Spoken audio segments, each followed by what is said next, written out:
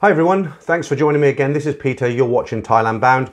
If you've stumbled across this channel by accident, I talk about all things Thailand, and once again today, being Saturday morning, I'm going to be reading out some viewers' true stories that have been sent to me. Right, today guys, we're on a real marathon. I've got 8 stories, believe it or not, this morning, and the video is about the same length of time as it normally is, but I have a lot of shorter stories sent in to me, and I thought I'd clear them out this week. There's 1 or 2 stories that aren't short, and one of the stories is really heart-wrenching. When I read it, it almost brought a tear to my eye. I'll tell you which one at the end, see if you can guess which one it is. But we've got 8 stories, so I'm not going to waste any time, and I'm going to get straight into the first one. สวัสดีค่ะ Hi Peter. Having enjoyed your channel many times, I just felt compelled to submit my meagre contribution. My first trip to Thailand occurred in 1987. I was on my way to Malaysia to meet a lady I eventually married, whom I had met via a dating club. I was working for a major international airline and had the free flight benefits that come with that, but never ventured outside of the USA. A cabin attendant friend, upon hearing this, told me the world is a big beautiful place, you should get out there. You have the rare opportunity to see any of it and you should think about doing so. About the same time, I had begun my correspondence with a Malaysian Chinese woman I already mentioned. Our meeting went well and I suggested we apply for a 6-month fiancé visa in order for her to see the USA and to determine if we had any future together, to which she agreed. It was then 1988 and I am bypassing a number of experiences I had in Thailand, including making every rookie mistake imaginable, but having no regrets in light of the lasting memories. My airline did not serve Malaysia, so it was necessary to fly in and out of Bangkok and then take the Bangkok to Singapore train to Malaysia. On our way back to Don Mueang Airport, we booked a first-class cabin on the train and settled back to enjoy the experience, which was excellent until about 2 a.m. Suddenly it seemed as if the world was coming to an end and we were thrown out of our bed in the midst of a terrible derailment. There was a single fatality and many injuries, but fortunately we were spared. We ended up spending the night in a jungle outside the Chompom, close to the Burmese border. Sabotage was suspected as there was a separatist movement causing much trouble in southern Thailand at that time. It was an uneasy experience to say the very least. Finally, about mid-morning, a train came down from the north to retrieve the stranded passengers, but not before a train steward found us in the jungle to collect for the previous night's meal. It did not end there, however, as in Chompom, I was told I need to pay for a passage through to Bangkok. I protested, showing the agent my first-class ticket to Bangkok. He responded, "Oh no, sir, this is for the train that is laying on its side in the jungle. If you want to take this train to Bangkok, you must pay a separate fare." We are not in Kansas now anymore, Toto. Indeed. You couldn't make it up, could you guys? The guy's been in a major train collision or a derailment and somebody's been killed, a lot of injuries, and they're still asking for money. Okay, straight into story 2, another short one. It's been probably almost a year since I first discovered your channel and still tune into your story segment every week, which I find to be a real treat. There was a bunch of guys from Germany who I started hanging out with during my 2-week stay in the city. I'd met them at a bar, great set of people. One of them, let's call him Phil, was the life of the party everywhere. He is a mid-30s guy that loves life, loves Thailand and the girls there. According to him, he had converted to parts of Buddhism and conducted himself with other people there in a way that brought good karma. He worked in Switzerland and came to Thailand on a regular basis, living in a happy-go-lucky lifestyle and seemed quite popular with the girls. After a number of nights as a group, on my last week, he picked up a girl that he seemed to know well and brought her along with us for drinks back at his place in the early hours of the morning. We all had fun chatting and drinking together in one of those high-rise apartments you see in Pattaya. Around what must have been 4 a.m, with half of the guys asleep and everyone else still awake but sort of drunk, I got talking to the girl and she asked how did I like Thailand and why I didn't have a girlfriend given there are so many girls here in Pattaya. I replied that I wouldn't look for a girl in Pattaya. She asked why. I replied that given that a lot of them are scammers, I couldn't trust them, and that the girls in Pattaya are very different from normal Thai girls who I might consider dating, but not those here. All hell broke loose after I said this. I assumed she felt personally insulted by what I had said, even though I didn't mean to offend her personally. She started screaming at me, and I think she may have even thrown something at me until Phil came into the room and restrained her. She said something about me insulting her. I, of course, denied it. Either way, given the atmosphere, it was time for me to leave. Unfortunately, the girl won him over with her side of the story, and Phil refused to talk to me for insulting his girlfriend. That's how it goes with some of these guys in Pattaya who are completely delusional when it comes to girlfriends. A few years later, when I returned to Pattaya doing my usual thing, I ended up sitting with a girl in a go-go bar who, upon seeing my line profile photo, recognized Phil and told me she had been his girlfriend a few years ago with photos to prove it. Apparently, according to her, he had recently lost his mother while they were together. Maybe his time in Pattaya and with some of these girls helped him give him comfort. Pattaya is a strange place sometimes. Yeah, I mean, the only thing I'd say on that one, I don't think if I'd been in his position, I would have said that to the girl, because definitely she would have been offended, and I'm not surprised all hell broke loose. Okay, so let's move on to story number 3. Hi Peter, this is a short but recent story. I have been chatting with a 33-year-old girl from Udon. I live in Chiang-Mai. She seemed very decent and we shared many stories. She never asked for anything. After about 1 month, I told her I would visit her in Udon. But alas, there were no flights. She said she can come to see me on the bus. Next, she asked me if I had dinner. I said yes. She said she had not eaten for 3 days because she lost her job due to the pandemic. I felt bad for her, so I sent her 2,000 baht. She was very appreciative.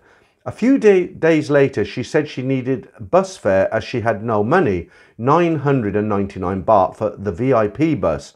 I sent her another 2,000 baht. I started cleaning my room, even buying new bedding.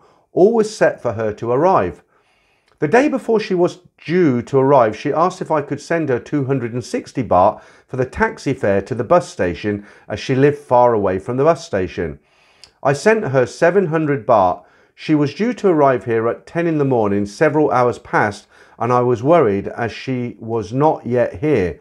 I could not contact her on her phone. She mentioned that she was having phone issues when we last spoke.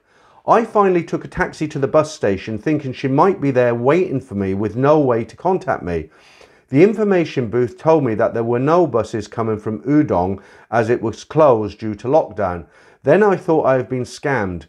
I never heard from her again. Even after 7 years living here in Thailand, one can still be fooled if you let your guard down. At least I have a clean room and lesson learned.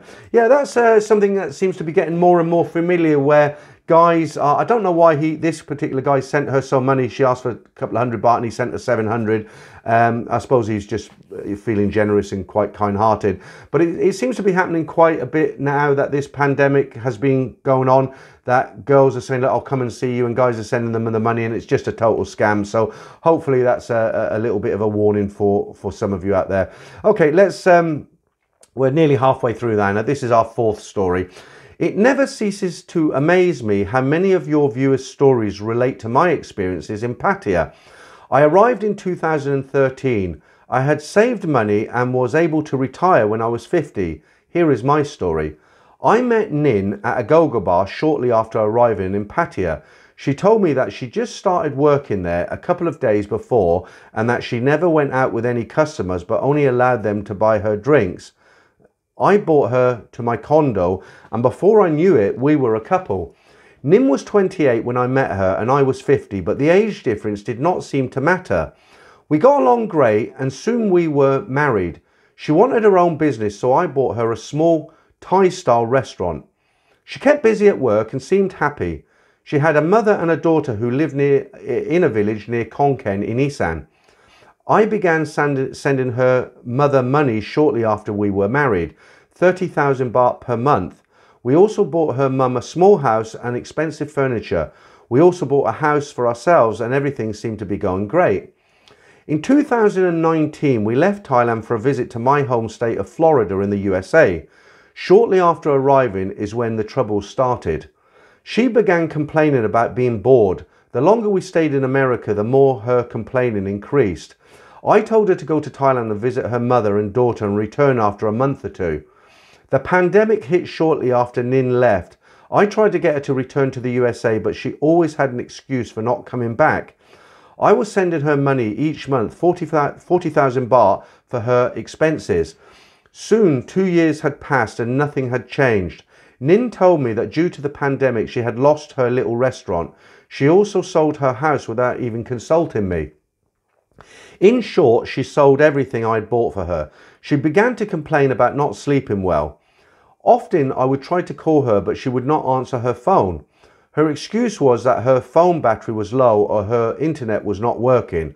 One day she called me crying hysterically. I asked her to explain what was happening and that she could tell me anything because I still trusted her. Her response was that I should not trust her. She confessed that she had sold the car and motorcycle that I had bought for her. She explained that she had a Thai boyfriend that she met shortly after returning to Thailand. I found out that he had a very low paying job and that the money I sent was spent on him and his family. He also apparently pressured her to leave me. This was the reason for her confession. She begged me to forgive her and hoped we could somehow work things out. Of course, that is out of the question. I am planning on returning to Thailand after everything opens up and retire there. Nin sends me messages and emails daily asking for me to come back to her. I need to contact a lawyer in Pattaya and see what are my options. I have been contacted by friends in Thailand about what I should do. Some say do not do anything, just forget her and walk away. And others say I should go through the legal system and get a divorce. Well, I mean, the only thing is if he married her in Thailand and he's not planning to marry another Thai girl in Thailand, then obviously he can just walk away, can't he? Whether she can lay any kind of claim against him being the husband is another story. But another brutal one there. Okay, let's go straight into story number 5. I enjoy your YouTube channel and decided that it's time for me to send in my most notable story from Thailand. Hopefully you and your viewers can have a good laugh at my expense, as I've had some good laughs at the costs of many of your other viewers' stories. I work in many places around the world. Back in January of 2014, I had a month off work and decided to spend that time in Chang-Mia. This would be my first trip to Thailand. At that time, I was 32 years old with a very minimal amount of research prior to arriving. I had only watched a handful of videos on YouTube. I found myself leaving Chiang Mai airport and started my month-long adventure in an unfamiliar land. I was greeted outside of the airport by a host of taxis that were eager to get me to my destination, although I had no idea where I'd be staying since I had not booked anything prior to arrival. The friendly taxi driver told me that he would drop me off in front of some guest houses in the old city, and away we went after negotiating a fair price. I was overwhelmed with excitement as we went through the busy streets of Chiang Mai and down through the small streets in the old city. Once we reached the area where all the backpackers stayed, the taxi driver let me out and bid me farewell. After a few attempts, I found a decent guest house that had a couple of rooms with shower rooms and toilets. Most others in the area only offered hostel-style accommodation with dorms. I agreed on the price for a month, which equaled about $180 and the Thai woman showed me to my room. It was a terrible room, but I was young and I didn't care. The location was ideal as it was only a few blocks away from most of the action. The first few days and nights I spent my time checking out the area and eating my fill of all the delicious Thai food. I also enjoyed the girly bars. After about a week or so, when I was beginning to get comfortable and into a routine, I found myself in a nice little bar that wasn't ridiculously loud or overcrowded. There were probably 8 to 10 girls working there and one lady boy. The lady boy was a big hit in that bar with the older customers, which left me the pick of all the girls. I narrowed down which one I wanted to leave with and paid her bar fine after letting her know that I wasn't in any hurry to leave the bar anytime soon. She had no quarrels with staying at the bar until it closed. We had a fun evening playing the usual games, pool, Connect 4 and Jenga with all of the girls, and of course I was buying drinks for all of them. When the bar shut down at midnight, the girl of my choice and her friend wanted to go to an after hours club, and I was more than happy to keep on partying. After the club closed at 2 a.m, we had a bite to eat at one of the street stalls, and the girl I had bar fined told me that her and her friend were going home. Confused, I asked why she was going home since I had bar fined her. She said she changed her mind and that she wanted to go home. I didn't argue with her, and the two of them went on their way. It was a fun night regardless up to that point, and I still wanted to party.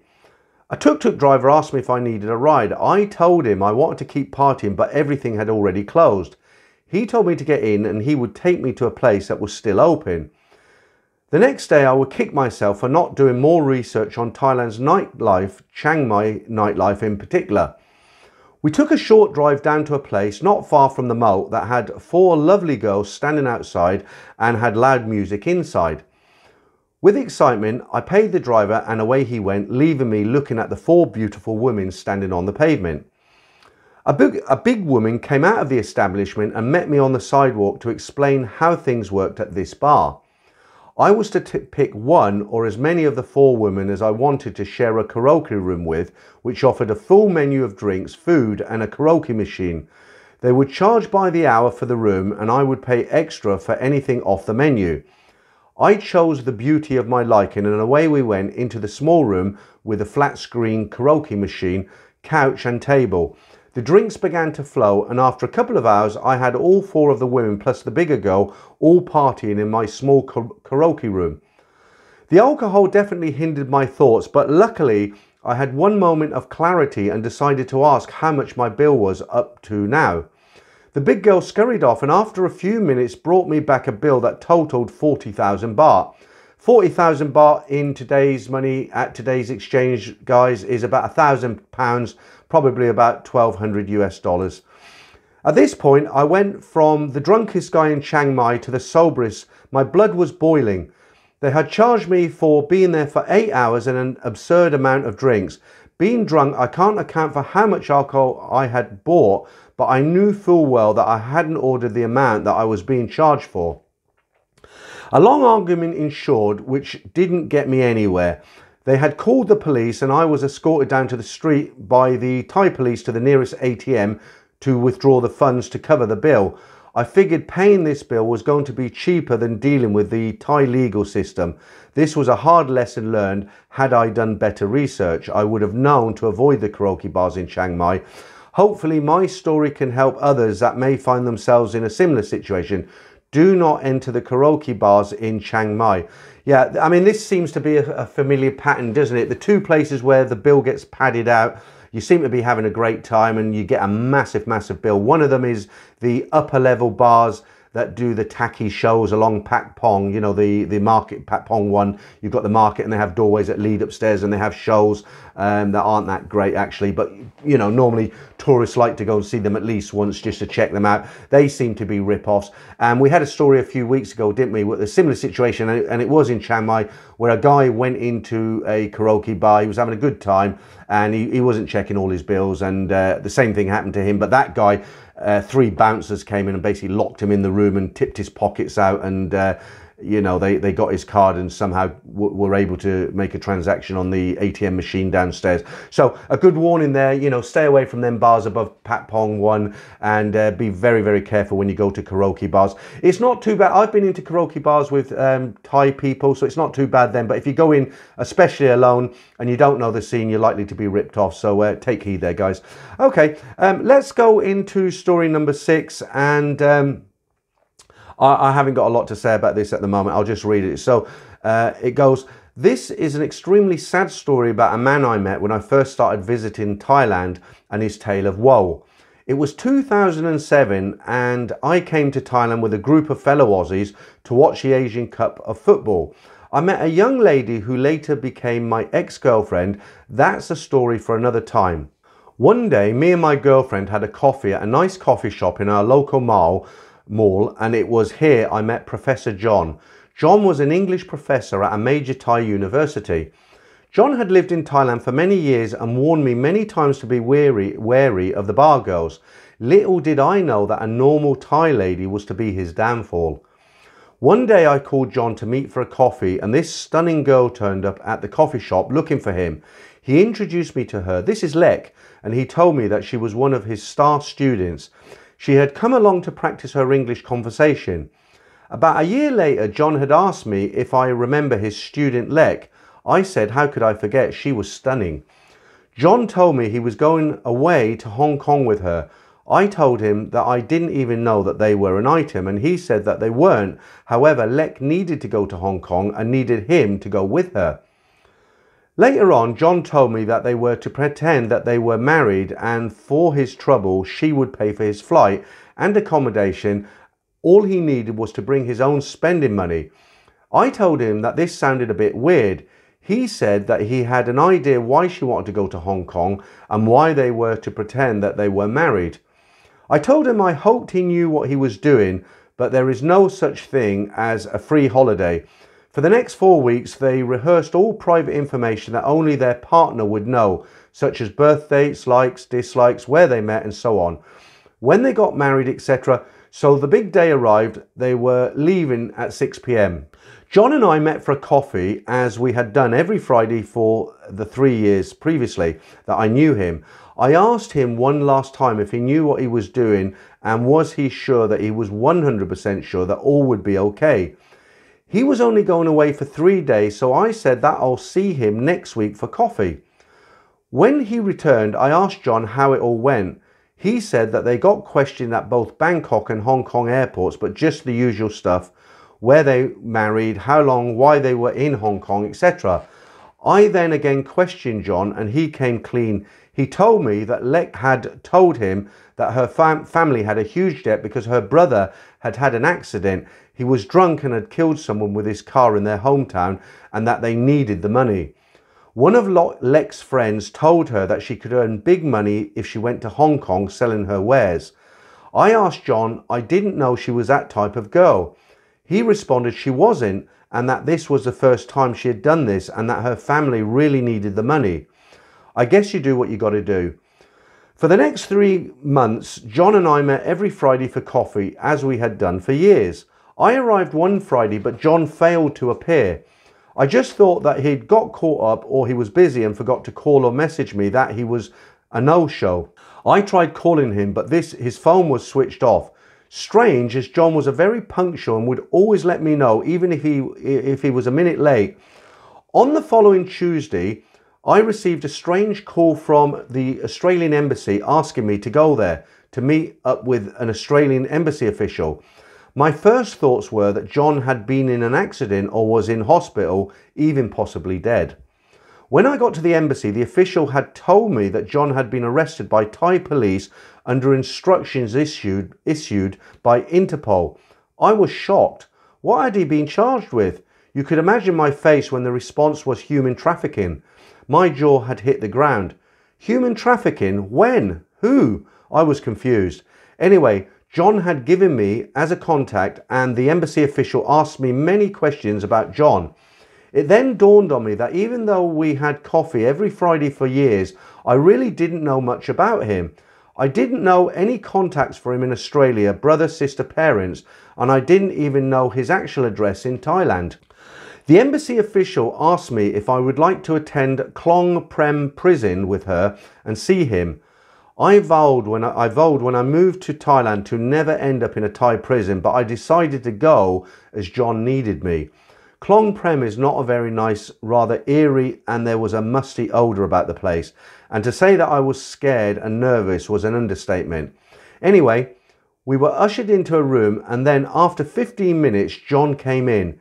He appeared scared and confused and had shackles around his ankle.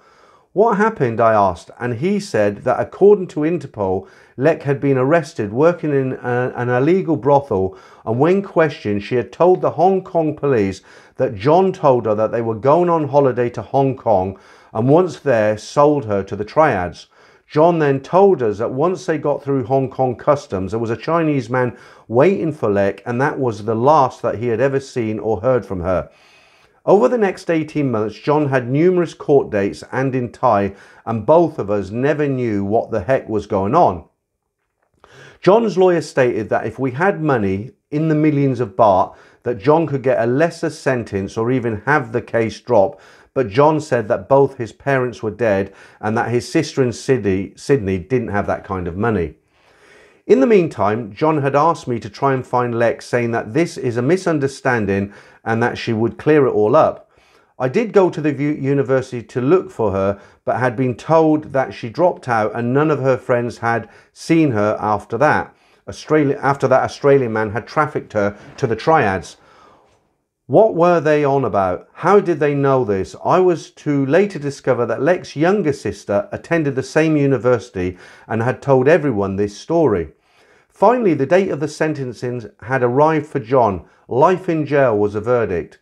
John's lawyer blamed me and John for this sentencing, saying that if we had paid the money as requested, the three judges would have given John only 8 to 10 years, and with royal pardons he would have been out in probably 5 years. John and I were in shock. Life in jail, so much for a free holiday. Things took a twist later that day when a young girl in the courtroom came up to me asking if I was John's friend. I said yes, and she introduced herself as Lex's younger sister. In her broken English, she asked me to pass on Lex's apologies to John, but the triads had warned Lex that if she gave them up, they would knock her and her parents off and Lex's two younger sisters. Basically, John had been set up from the start. I had debated whether I should tell him, but I thought he needed to know, as every time I visit him, he would ask me if I had found Lex. When I told him, I could see when I told him this, I could see the life literally drain from his body. I visited him monthly for the next 9 months, and he was looking worse and worse each time. I could see that he was taking drugs, and when I asked him, he finally confessed. He told me it took away the boredom and that he had given up on leaving the jail alive. I told him to start taking English classes, but he said that he now hated the Thais and that he didn't want to help or teach them anything. This was so unlike John, who for years professed he loved his love of the Thai people and their culture. He started to turn away visitors. I would put 3,000 baht in his prison account each month so he could buy some of his daily needs to try and make his life more comfortable. 3 years after his sentence, I received a call from the embassy saying that John had died of an overdose. The official had told me that John was also HIV positive and had contracted hepatitis and diabetes. Sorry that this was a long and sad story. However, there is a very important lesson to be learned here. If something is too good to be true, then it usually is. Maybe John thought that Lex actually liked him, or the thought of a free holiday inspired him, but that a moment of madness ended up costing him his life. So I guess by now, guys, you can guess this is a story that when I've read it a few times now because I have to rehearse the stories a little bit and clean them up when they get sent in.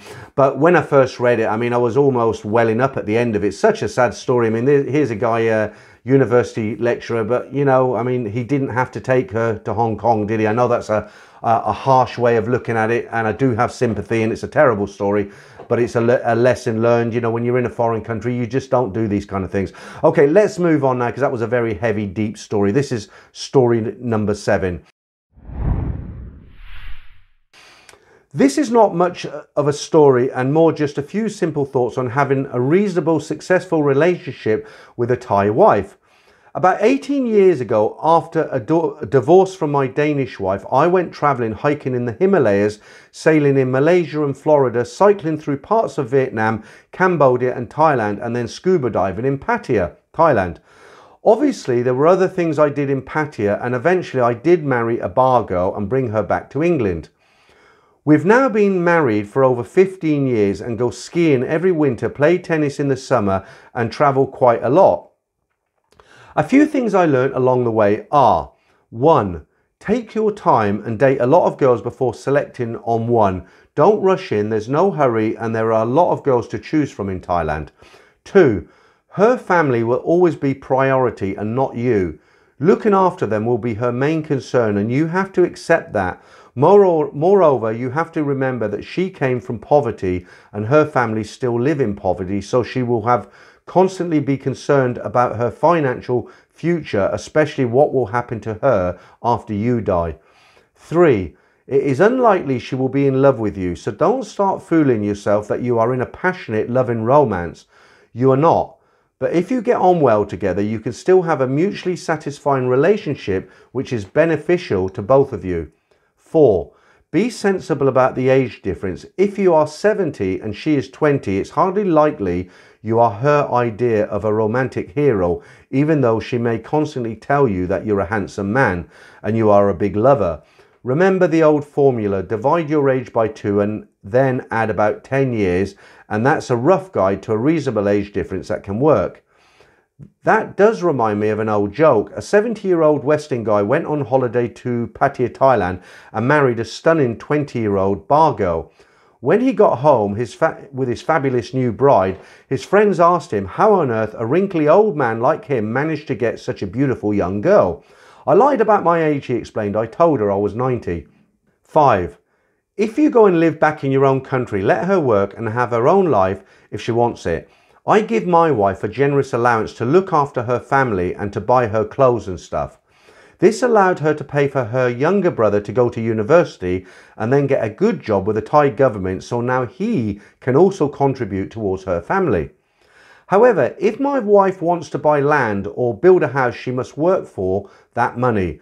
There is a huge shortage of care workers to look after the elderly in most Western countries, and with their respect for older people, Thais are often very caring when dealing with the elderly. This only pays a minimum wage of about £9 an hour or $10 or 10 euro. But this can easily give a monthly salary equivalent to over 50,000 baht a month.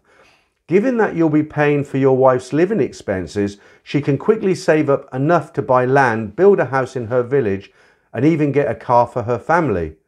Also, working allows her to build up her own network of friends, so she won't get bored sitting at home waiting for you to return from work or having to spend 24 hours a day together.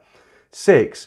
And finally, if you don't trust her to be faithful, either you should never have married her or else your own character may be the problem. Maybe these few brief thoughts will be helpful to some of your viewers. All the best, Mike. So that's quite an interesting story, isn't it? Because often on this channel, I'll say to guys, these guys who hook up with bar girls, it's very rare you'll hear a success story, but this guy's gone into it with the right attitude and he basically knows what's what. And the tips, I'll back him up on these tips. What he's said in this video, I'll say 100% that is a right way to think of it. And obviously he's managed to make it work. It's not always going to make it work because you might, you know, he's actually got a girl that's willing to have this relationship, but a lot of these girls will kind of play you off with other guys and they just try to get as much as they can. But well done to him for that one. And into our final story today. As I said, it's a marathon, guys. This is number 8. It's a short story, nothing too dramatic in this one. This is just a small compilation of things that happened to a guy while he was in Patong in Phuket. Okay, so this is story number 8. Following on from volume 108, second story, some more adventures from my visits to Patong in Phuket. My wife and I go to visit family in Thailand every year, and during these times, I go down to Phuket for a few nights to catch up with some long-time friends. Sometimes she comes as well, sometimes she just wants time apart, and so do I. In 2014, I did a Harley tour with my friends from the motorcycle theme bar and restaurant hotel. We rode a total riding distance for the day of around 300 kilometers. Along the way, we were riding past a police station and a policeman came out and pulled us over. I said to the ride leader, "What's going on?" He replied, "The policeman just wants photos of him on the Harley," so we kindly obliged. When he actually sent me a photograph of the policeman on the Harley, but I didn't ask him if I got permission to show it, so unfortunately I can't, but quite a cool picture. When riding into Patong down the infamous Patong Hill, the traffic was back up the hill, so we rode down the emergency lane. I knew how to get back to Nicky's, but there was a Swedish couple on the tour behind me, so I was watching out for them as well as dodging broken bricks on the side of the road. Scary stuff. In 2016, an expat Aussie friend of mine was managing a bar in Bangla Road. I was there one night and this freelancer started chatting me up. My friend came up to her and said to her, "He's married and she's Thai." She replied in a sweet voice, "Bye bye." In 2018, I was drinking in one of my local watering holes. I had this freelancer iron me up while she was with a Farang. He noticed this and said to me, I only just met her. I said to him, I'm married to a Thai lady. She's up in Bangkok with family and I go back in a couple of days. We then got talking. He was from Queensland. It was his first time to Thailand. A couple of days later, I was talking to him again. He told me he was going to bring her on holiday to Australia later that year. I pulled him aside and gave him a lecture about bargos and freelancers and told him to leave his emotions at home, otherwise he's going to get burnt. I've seen it too often and read about it a lot. He said, thanks for the advice. Around the same time in 2018, I was in Patong. I was walking past a store. There was a young European girl being hassled by a stall holder and was quite upset. I asked her if she was all right. She replied, he is trying to get me to buy something that I don't want and he's really hassling me. I said to him in Thai, hello, how are you? Are you good? He replied, I do not understand. I think he was from Cambodia or Vietnam. Anyway, I replied, if you can't speak Thai, don't run a business in Thailand. Last time I was in Patong, 2019, I was in one of my Thai friends' bars and got talking to this drunk 60-year-old Aussie woman. She said to me, I want you to take me back to your room, if you know what I mean. I said, no way, I'm married. The woman had actually just turned 60. The next day, I was riding a scooter down Rakyuthit Road, where it intersects with Soi Bangla. The police do checks for licenses, helmet wearing, and now they do IDP checks, international driving permits. I was pulled over for a license check. Funny enough, the year before 2018, I was talking to the same policeman and a Farang got pulled over by one of his fellow policemen. I heard this guy say he was from Melbourne. He wasn't wearing a helmet and I said to the policeman I was talking to, I am from Melbourne. He replied, what's the fine in Melbourne? I said he would have to go to court, probably lose his license for a month and get fined 400 Australian dollars. He replied, oh, very tough in Melbourne. So as soon as this other police seen my face, he said to me, I know you, you're from Melbourne. Talk about the Thais having memories like elephants. Later that day, I was riding back to Patong. I had just been pulled over at a checkpoint.